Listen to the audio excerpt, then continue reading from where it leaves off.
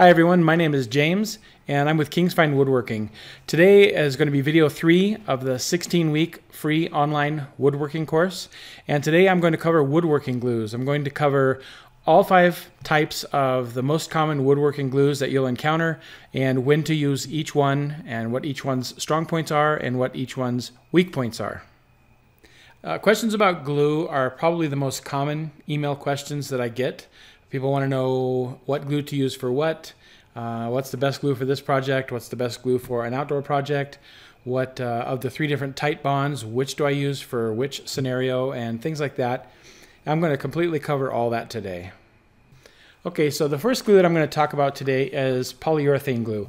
This is a polyurethane glue. You might be a little bit more familiar with Gorilla Glue. Gorilla Glue is probably the biggest manufacturer of polyurethane glues in the United States. But this is another manufacturer. And polyurethane glues definitely have some advantages. They have an open time of about 30 minutes, which is really nice. It's longer than the PVA glues, the Titebond type PVA glues that you might be familiar with. And they stick to everything, so they don't just stick to wood. They'll stick to wood, metal, plastic, rubber, whatever. You glue them together and they'll stick to it. And they also have very strong, very high bond strength, which is nice. They have some drawbacks in that polyurethane glues will foam as they're curing. So it's important to have anything that you build with this glue clamped up very tightly to minimize the foam that comes out. And then of course cleanup is quite a bit messier with polyurethane glues. So they have their place. They're plenty strong, they'll stick to everything, and they have a long open time, which we'll discuss in just a second. But the cleanup's a little tougher and they're a little bit messier. Okay, so there's going to be many definitions that we talk about during the course of this presentation, and I'm actually going to give you a downloadable sheet that covers all of them in detail. It's just a free download on the website. You can get it and go over that for future reference. But for starters, I'm just going to go ahead and talk about open time. Okay, so open time. Open time, you can think of it as application time. It's the amount of time you have to get the glue applied and get the clamps on. Many PVA glues have maybe a 5-minute open time. So open time means from the minute you start squeezing the glue on here, you have to spread the glue out. You got to put glue on your other piece of wood, the other side. You've got to spread that glue out. Then you have to put the joint together and you have to clamp it. That total amount of time that takes, that's considered the open time. Once it's under clamping pressure, then the drying can begin, or the curing, I suppose, depending on what adhesive we're talking about, that can begin. So open time for a lot of PVA glues, like I mentioned, is 5 minutes.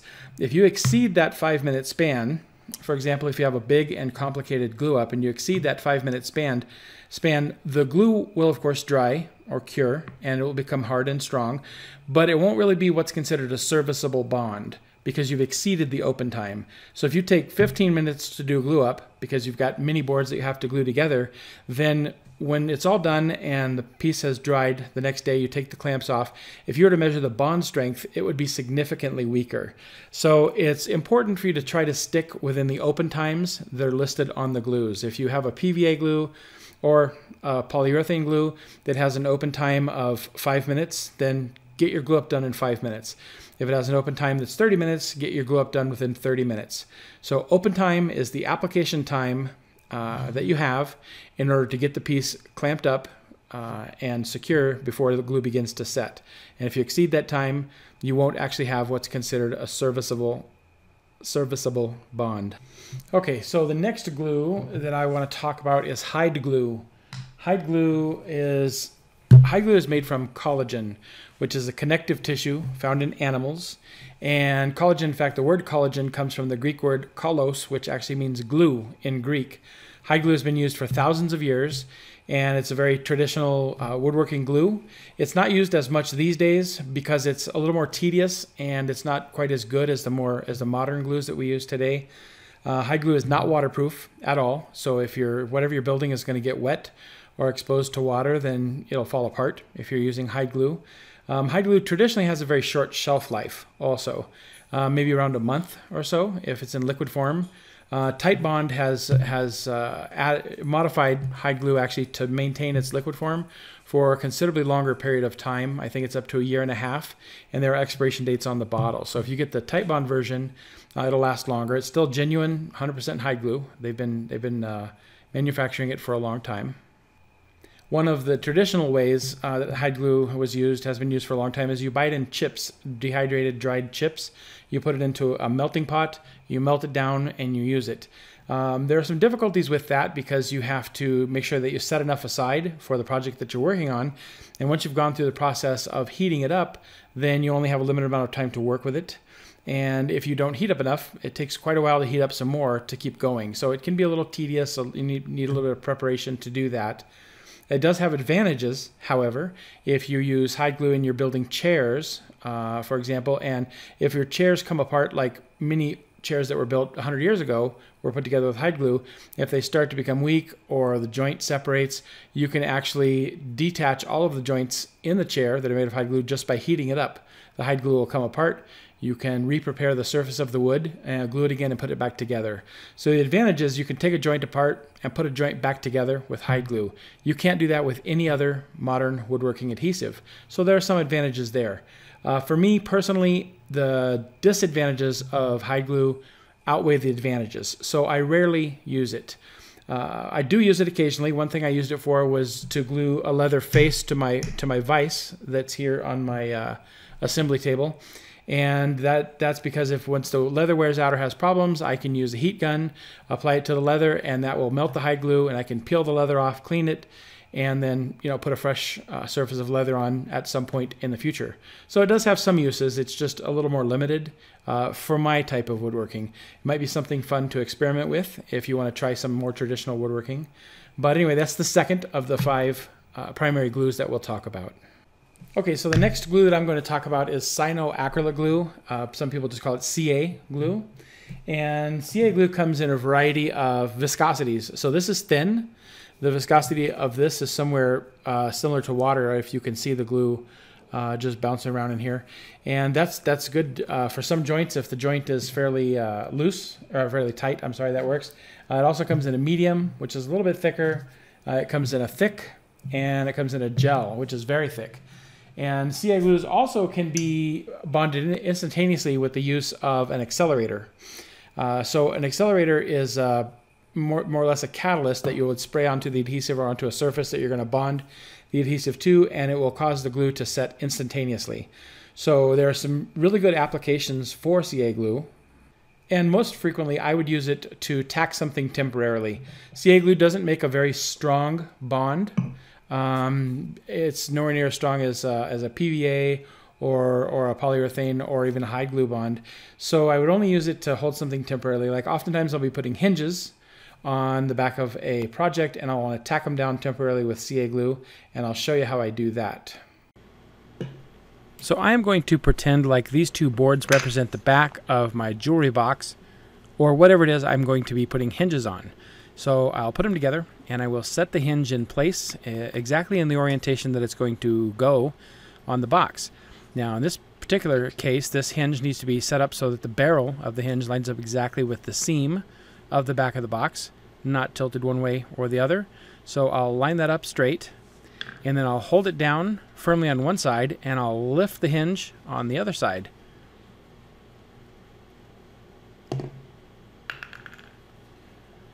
I can apply a little bit of CA glue to the hinge itself, and then I'll apply some of the accelerator to the board. I'll flop the hinge down and hold that for just a second, and that will cure instantly. And then I can rotate this around. I'm rotating it, I suppose, more for camera purposes here. I'll hold the first side down, I'll lift the other side up. I'll do the same thing. Put a drop of the CA glue, and I'll spray some of the activator on the wood. And oops, I got messed up there. I'll put it back together and I'll hold that down for just a minute, well, just a second or two, and that's it. So that's cured, and now that hinge is exactly where it needs to be. Sometimes it's hard to hold a hinge in place and put screws in, but in this case, the hinge holds itself until I can take the time to drill and put the screws in, and that allows me for perfect positioning. So some of CA's advantages are, of course, firstly, that it will bond instantaneously or very close to instantaneously. It also bonds to a variety of substrates. So it will bond, metal, glass, wood, things like that. It just doesn't have to be, it's not required to be a porous surface necessarily. And some of the drawbacks are that it has a toxic odor. So you wouldn't want to be standing over it inhaling large quantities of it because it smells horrible and it's not good for you. Another drawback is that most CA glues have a very short shelf life. I used to buy all of my CA glues at a hobby store, and there are many hobby CA glues that are out there available. A lot of them only have a 1 or 2 month shelf life. Even new and manufactured, they've only got a shelf life of maybe up to 12 months. Titebond has formulated CA glue. Sounds like a Titebond commercial. It's not really, though. Well, it is, I guess. They gave me this for free. But they didn't pay me or anything, and I've been using Titebond for a long time.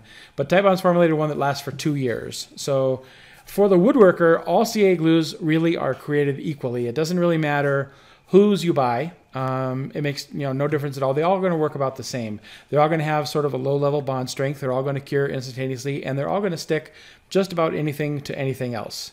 So that's the deal with CA glue. Oh, something else I would need to mention about CA glue is that when the CA glue cures, it creates an exothermic reaction, which means it gets very hot. So if you spill some on your fingers and it cures on your fingers, it's going to burn you. It's not going to send you to the hospital, but it's going to hurt. And if you stick your fingers together, you're going to have to do something to get your fingers apart. They make debonder. A lot of people make it. I don't know if Titebond makes it or not. They might, but I got this one at a hobby store. And it's just a chemical that actually dissolves CA glue, and it doesn't really dissolve your skin. So if you stick something together that you don't want to have stuck, if it's wood or something else, you can usually just break it apart. But if it sticks fingers so well, CA glue is actually used medically after surgeries. If there's a large open wound, they'll actually seal the wound with CA glue. On the battlefield, it's used to seal up really bad wounds, so it sticks skin really good. So if you get your skin stuck together like your fingers, you're going to want to use debonder here, copiously, and work them slowly to get the CA glue unstuck so that you don't tear your skin. So if you're going to buy CA glue, it's not a bad idea to get a little bit of debonder. Okay, so occasionally we need a glue that's 100% waterproof. For that, the only thing we really have is epoxy. Epoxy is a very strong glue. It's also makes a really sturdy finish. If you have outdoor furniture, for example, you can actually use epoxy as the finish itself. Apply that to the surface of the wood. It gives you a crystal clear finish, and it's many times stronger than the best spar urethane out there. Epoxy is an adhesive that has to cure. It comes in parts. So there are 2 parts. You mix them together, and you can mix them with a measuring cup. We usually get these, and we take mixing sticks, things like this, to mix them up. It's also important to measure them correctly. A lot of manufacturers, if you buy a kit like this, they will come with pumps, and the pumps will tell you, which of these they go onto. And so the pumps are metered, so you get the exact amount of epoxy out that you need. We take the time, we mix it up in the container. It's not a bad idea to wear latex gloves so you don't get the epoxy on you. Epoxy also has a little bit of a toxic odor, so you don't want to inhale that too much. If you're sensitive to it, you might want to wear a respirator so you don't have to breathe that. Any gloves will do. We use these gloves that come with usually the manufacturer gives you some. When those run out, I usually buy gloves at Amazon. I like the nitrile gloves. They're a little bit more durable, a little bit more comfortable if you're going to wear for an extended period of time. As an adhesive, epoxy has a unique set of properties that aren't found in any other woodworking glues. For starters, we can get epoxies with extremely long open times. So you can buy the resin, and then you can buy the hardener in different speeds. So this is a fast hardener, and it'll tell you how long you have to apply it.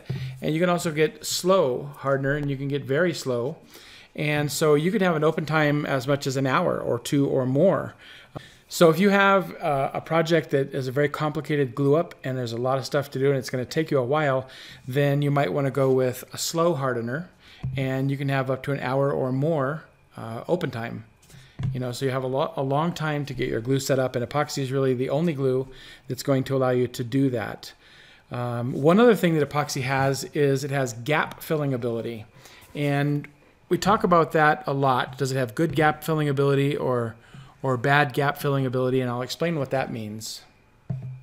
So to understand the gap filling ability, we have to talk about the 2 properties that glue has that makes it glue. There's one chemical property called adhesion and one chemical property called cohesion. All glues exhibit both characteristics, adhesive properties and cohesive properties. An adhesive property is the ability of the glue to stick to a substrate, like to wood. So glues obviously need to have a high adhesive property, high adhesive strength, so they'll bond to the wood really well. But another property is cohesive strength, and cohesive strength is a measure of how well that adhesive bonds to itself. And in PVAs, for example, PVA glues have a very low cohesive strength. So if you have a large gap between two pieces of wood and you try to fill that with PVA glue, it's very weak. PVA glue does not bond to itself very well because it has a low cohesive strength, and the joint will simply break. So you want the amount of glue that's glued to other glue to be as small as possible. In fact, in your typical PVA joint, you should have about 4/1000ths of an inch of thickness between the wood. That's about the thickness of the adhesive that you want. Anything larger than that, and you're going to significantly lose strength in that bond because PVA just has a low cohesive strength. That's not the case at all with epoxy. Epoxy has a very high cohesive strength, and so you can fill giant gaps with epoxies for that reason. And that's one of the many good uses that it has in the wood shop.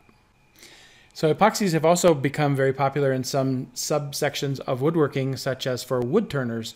Wood turners like to mix epoxy resins with different substances, different types of wood, or different wood shavings, or different particles of wood, and make turnings with them.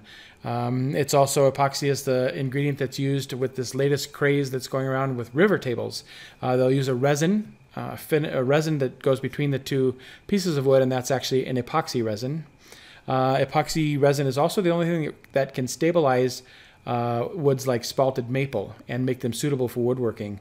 Spalted means if the wood gets exposed to a fungus while it's drying, or even maybe while it's just sitting out in the yard or out in the field, the fungus will begin to eat at the wood and attack it, and it makes a really beautiful, creative pattern or grain look on the surface of the wood, and that's great. But unfortunately, the more spalting that occurs, the more damaged the wood is, and it's not really structurally sound anymore for a lot of woodworking uses. But we can stabilize that by putting that in epoxy, and we can use it, put a vacuum chamber, we can draw epoxy up into the fibers of the wood, and then we can turn it, and those turnings turn out beautifully. Epoxy is also the adhesive of choice if you have surface problems with your wood. If your wood is checked or cracked, if there are voids or there are knot holes, and you want to make the surface smooth for finishing and to have a nice looking piece, then you would fill any voids or cracks like that with epoxy. So there are even occasionally situations where you can't get the adhesive to go between the joint. When I built this assembly table, I had joints that were like this, but they were already in place. And if I have a situation like that and I can't glue it beforehand, we can actually take epoxy and we can run an epoxy fillet down the sides or at the corners. It's a little concave layer shape of epoxy, kind of like you'd be caulking a joint or something. And if you do that with epoxy, create an epoxy fillet, that creates a bond that's almost as strong as if you had glued the pieces together. Epoxy is really the only glue that you can do that with. And finally, epoxy will bond anything to anything. Many glues will only bond wood or other porous substances together. Epoxy will bond much like CA does, and it will bond wood to metal, to plastic, to glass, to concrete, or any combination. So it'll bond anything together with anything else, and that can also be handy. And so for me, epoxies are probably the second most important adhesives in my shop. And I actually buy it by the gallon. We get it from Total Boat. There's several manufacturers that we can get it from, but I like these guys' stuff. And as far as epoxy goes, if you're a woodworker and you're buying it, you can consider that all epoxies are the same. There are many formulations. There's West Systems epoxy. There's this stuff. West Systems is a marine epoxy. This is a marine epoxy. There are epoxies that are specialized to take on the ocean environment, the salty environment. There are epoxies that are aerospace grade, meant to withstand extremely high temperatures and stuff like that. But in truth, it makes no difference what epoxy you buy, because for a woodworker, again, they're all going to perform exactly the same. What's convenient is what you need to look for is price. What's affordable? Can you buy it in big sizes for cheaper? Can you buy it in smaller sizes? Can you buy it in mid sizes? Do they have a pumping system? Is it easy to measure? Some epoxy systems come like in a 5.2 to 1. So if you had to measure ratios of 5.2 to 1 and you only wanted an ounce of epoxy, that's pretty hard to do. Some epoxies like these, they come with metered pumps. So 1 pump of this and 1 pump of this is a perfect mix. Whatever the ratio is, it already knows that that's a perfect mix. So that's kind of handy. So you don't really have to look at epoxies to see if one's more suited for you. You just need to look at them and see, is one more affordable or is one easier to pump?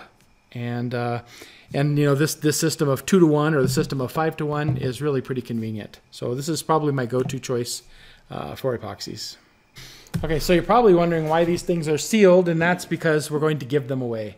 I talked to Total Boat before I did this, and they gave me some samples to give away. So I'm going to give away 2 sets of this stuff here. Let me see, where's the other one? This is, I'm going to give away a 5 to 1 and a 2 to 1 set. This is the resin, this is the hardener, and they come with pumps, they come with some mixing sticks, they come with some gloves, so it's a kit. And this stuff also, I talked to Titebond before we began, and I'm going to give away some CA glue. I'm going to give away 2 CA glues to one winner and 2 to the other, and they'll come with one of these instant curing containers as well. And I'm going to give away hide glue to somebody who wants it. And that brings me up to the final thing that we're going to talk about today, and that's PVA glue. Okay, which is my go-to glue, is actually Titebond.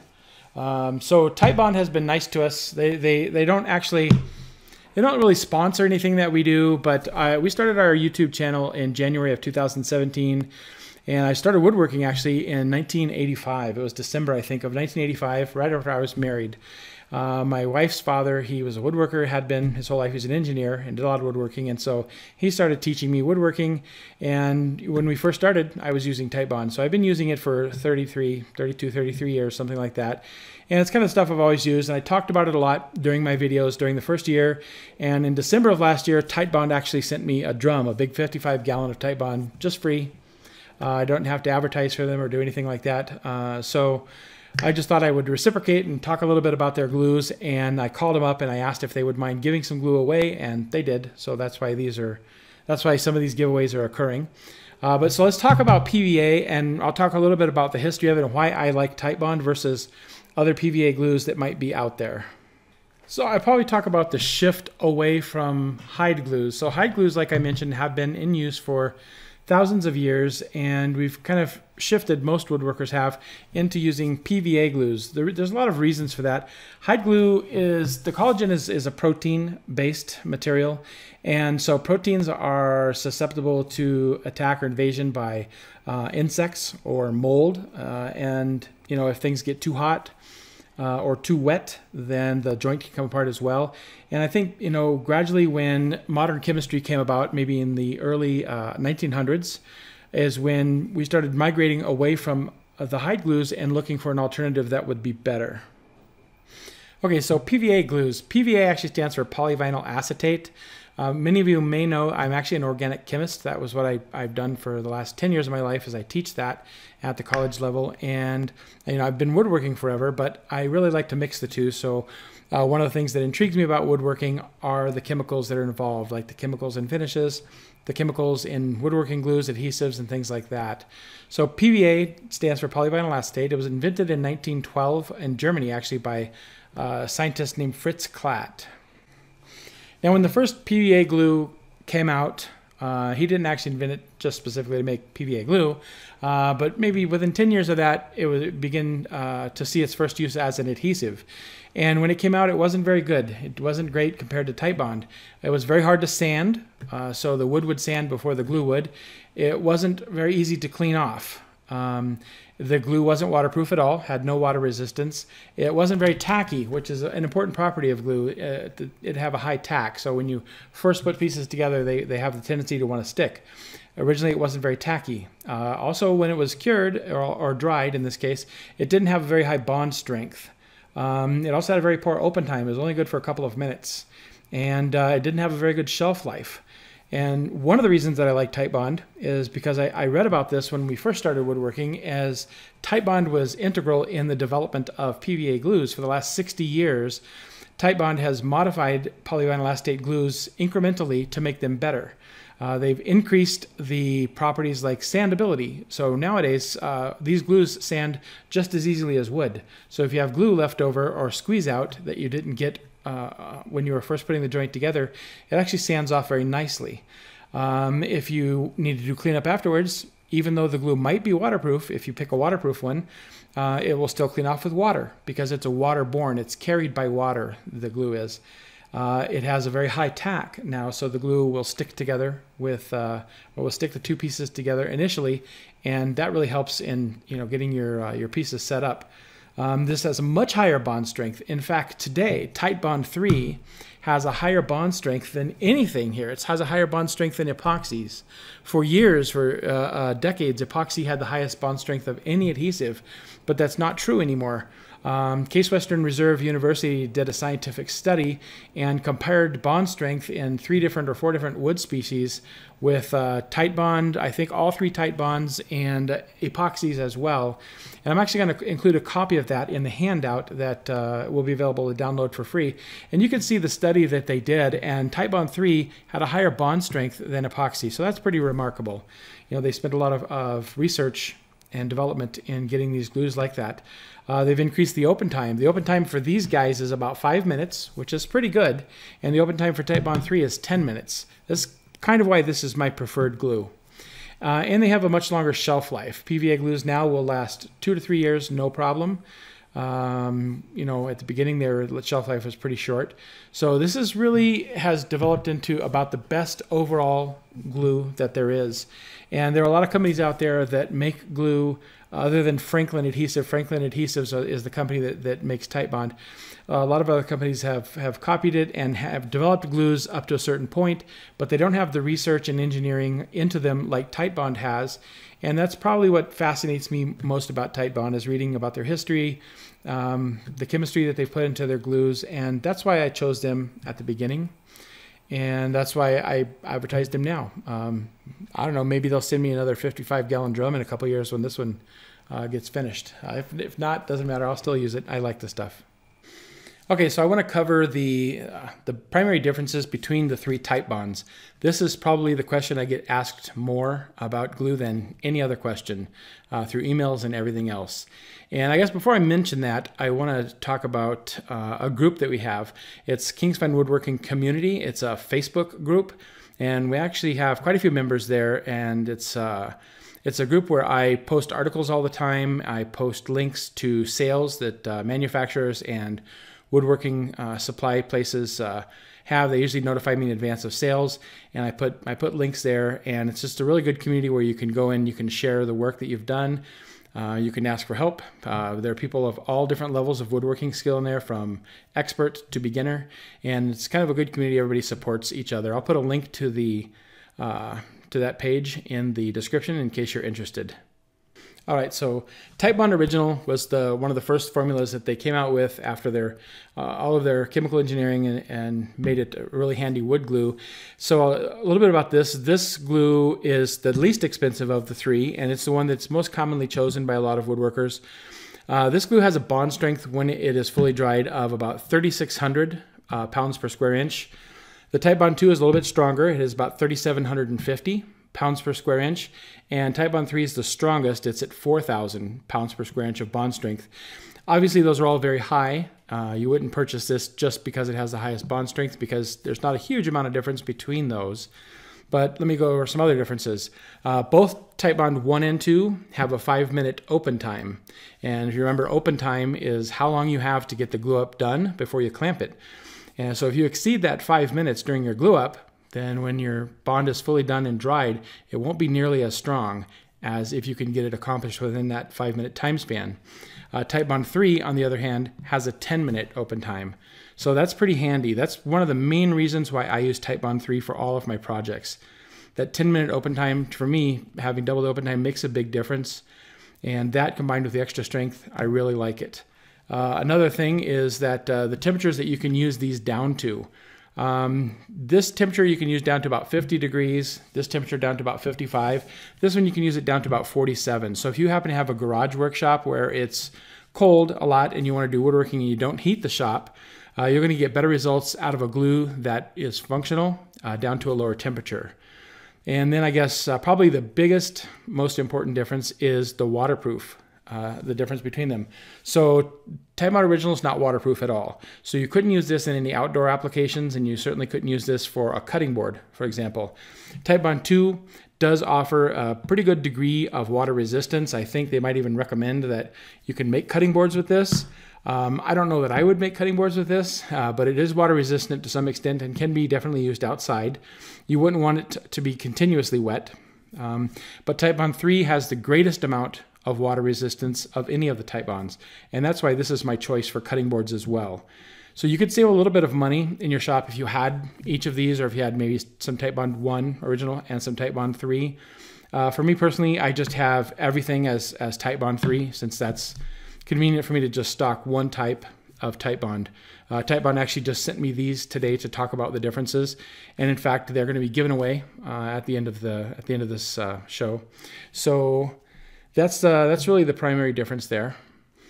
Okay, speaking of the giveaway, if you're interested in trying any of these glues out, all you have to do is leave a comment below and tell me what you're interested in. If you want to try some epoxy, let me know. And it'll include a set and the pumps and some instructions. If you want to try Titebond's woodworking glues, just say the Titebond PVA glue. If you want to try Titebond's hide glue, give me a link for that. If you want to try some CA glue, give me, or not a link, sorry, give me a comment about that. If you want to try CA glue, give me a comment, and I'll just go through. If you want to try, if you wouldn't mind winning all of them, then you have to leave separate comments. And what we'll do is we'll go through all the comments.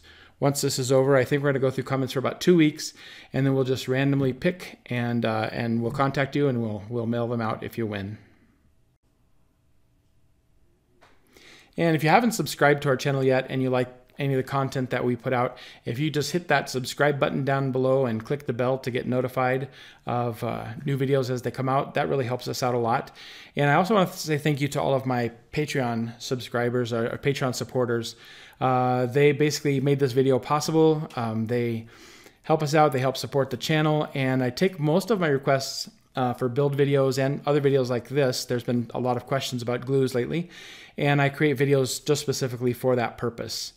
And another way to support the channel, if you're interested, is buying things from our links in the descriptions of the videos. We are an Amazon affiliate, and I put everything, time I make a video and I build stuff, I put a link in the description for all the tools and supplies that we use, and that goes to Amazon.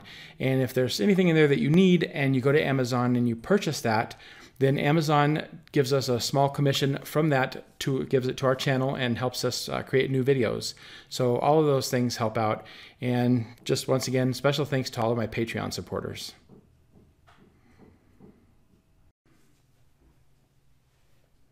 Okay, so we're going to show you how to glue some things up. And if you're just starting out, you don't necessarily need a whole lot of glue. Maybe this is all you need. But if you're addicted to glue like we are, maybe you need to buy one of these.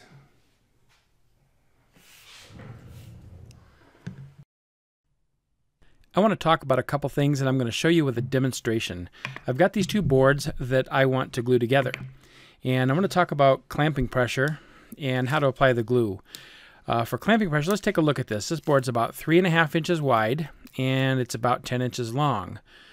So we're going to do a little quick calculation and see what size that ends up being.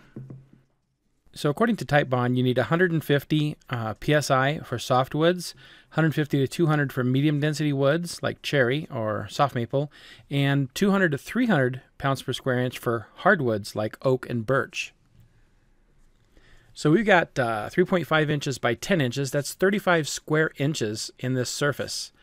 And if I was to say an average for a hardwood of 200 pounds per square inch times the 35 square inches, that gives us 7,000 pounds of force that we actually have to glue this board together with. That might seem like a lot, but that's actually what's required. And there are many people on the internet who will tell you don't over clamp because you'll squeeze all the glue out. That's just a joke. That's not true. That clamping pressure is what is needed to force the glue, which is a very viscous substance, into the fibers of the wood, to force the excess glue out, and to force the wood together down to a point where you have a glue joint which is about 4 to 5 1/1000ths of an inch thick. that's about the thickness of a piece of paper. If your glue joint is any thicker than that, then you're going to have too much of a glue joint, and the PVA joint is going to become weak, because at that point you are relying on the cohesive strength of the glue, which is the ability of the glue to bond to itself, and you're not relying on the adhesive strength of the glue. So that type of force really is what's required. Let's look at these different clamps. This clamp by DeWalt is a bar clamp. It's a small one. It's rated to deliver as much as 600 pounds per square inch. This squeeze clamp can only do about 300. On the other hand, a big clamp like this Bessie parallel clamp can deliver as much as 1,700 pounds per square inch. So different clamps will help you with different amounts of force that they can apply to the wood. So I'm going to go ahead and put these DeWalt clamps on. I also wanted to note that I put the glue there on both surfaces of the wood. And it's not just my opinion to do that. That's actually what Titebond says in their literature. It's also what an article by Popular Woodworking, who did a scientific study on it in November of 2004, found that that's required. And it's also an article from Fine Woodworking magazine that did research and discovered that the best way to do it is to apply glue to both surfaces of the joint. And I will include copies of all of those in the literature in the handout so that you can read that as well. That leads us to the next fact, which is that the glue must be rolled on or rubbed into the surface as well. It has to be worked into the fibers of the wood. It cannot really be merely just squeezed out onto the surface. And that's really one of the biggest factors as to why you need to have it put on both surfaces.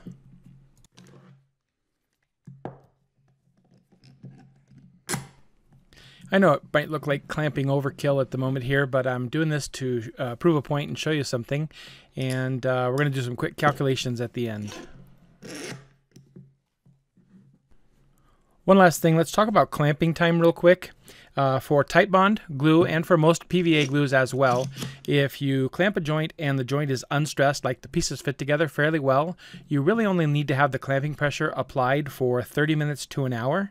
You can take the clamps off at that point and it'll be fine. Just finish letting it dry for about a day before you put a lot of load on it.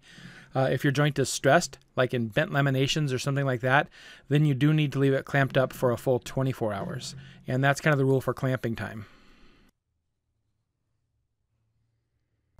Now I want to show you what we have done. I have put 8 of these DeWalt bar clamps on here, and if I torque them down to nearly their peak strength, I'm going to get about 600 pounds of clamping force for each one. So 600 times 8 is going to be 4,800 pounds of force. So that really isn't anywhere near the 7,000 pounds of force that I said would be required had this been a hardwood. You can see how it's pretty tough to overclamp a joint. In truth, I wouldn't worry about underclamping either. If you can get about 2/3 of the way there, you're fine.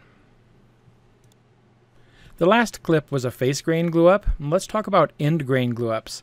Everybody knows that end grain glue ups are the weakest of all the joints really, and let's talk about why that is. If we take a close-up look at the end grain of a joint here, this is a piece of red oak. If I zoom in on this about as close as I can get, I can see that the red oak is very porous. There are a lot of the wood fibers have a lot of hollow tubes. There's a lot of capillary action that will occur and will actually take and wick the glue away from the surface of the joint. And so if that happens, you'll end up with a glue-starved joint. Whereas if you are face grain gluing these boards together, you're not really exposing those hollow end grain components, and you get a much stronger joint. Another reason that end grain joints are weak is because traditionally they tend to be small in surface area as compared to the whole piece. And if you want to make a really weak joint, we can make a joint that's end grain to end grain, and that's going to be about the weakest of all joints that we can come up with. A common analogy would be to use soda straws to explain the fibers of the wood. On the side, what we're seeing is the sides of the straws, the sides of the wood fibers exposed, which is strong for a glue-up joint, and on the end we're seeing the hollow tubes of the wood fibers that are what's exposed and what gets glued up, and that's why the glue gets wicked away from the end grain. I'm going to show you the proper way to glue an end grain joint to maximize your strength. This technique is called sizing. So in this case, I'm going to be sizing this joint in order to achieve maximum strength. I'm going to put some glue on the end grain here, and I'm going to brush it in with the brush as good as I can for a few seconds, make sure that gets down into the fibers. Then I'm going to push it in with my hand, my finger here, and get a little bit further in and try to take off virtually all of the excess that I can. Then we're going to actually let that glue sit and rest for maybe 15 to 30 minutes, even up to an hour is fine, and let that cure just a little bit. When that's done, I will come back and I'll put a fresh layer of glue for the surfaces that I want to have bonded. And we'll just do everything like we would have normally. We'll brush glue onto both surfaces and then we'll glue up the joint. What I've done by sizing the joint in advance is I have allowed the capillary action to pull up all of the first glue that I put down and to sort of block those pores so that now we aren't going to have any glue being wicked away from the joint. Now notice after I put the board down, I'll kind of wiggle it around a little bit, smear it around to kind of get the glue spread evenly and to get it pushed down into the fibers a little bit more. And that's the best way to glue up an end grain joint. Now let's look at a face grain joint. We're going to put glue onto both surfaces, and I'm going to use my brush to brush it into the surfaces, brush it into the wood fibers. And I'll do that on both sides.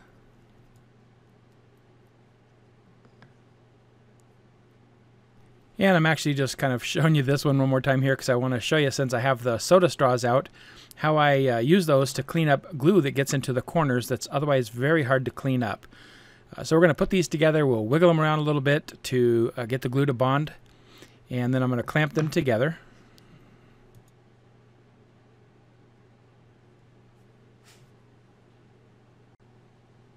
Now you should always have some squeeze out along the whole length of a joint when you put boards together.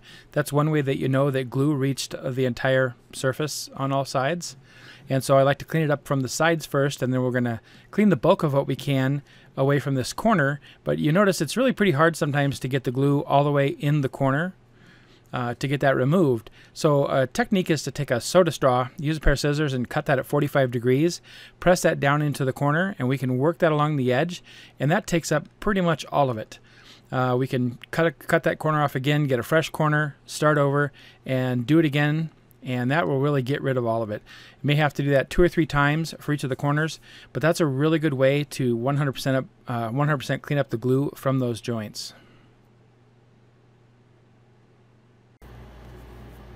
Lastly, I want to talk about exotics. Basically, if you're in the U.S., exotics more or less refer to the wood that is grown outside of the United States. A lot of wood that we get comes from tropical regions of the world, and the woods are very dense and they're also very oily on average. Not all of them, but the majority of them are.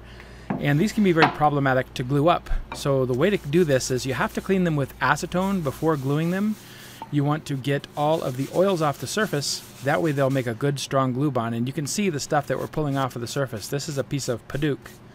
And it's not good enough to merely put acetone on the surface and then let it evaporate, because it'll evaporate and just leave the oil behind. We need to take a paper towel or a rag or something and actively wipe. We want to wipe the oils off the surface. So we'll wet it with acetone and we'll scrub it with a cloth to pull the oils away. This way we can get a good, strong, secure bond with whatever kind of glue we're going to use. Well, I hope that covers everything that you need to know about glue and all the different glue types that are available and where to use it and what their strengths and weaknesses are. Remember to leave a comment below if you're interested in winning some of these glues to give them a try. And as always, thanks for watching.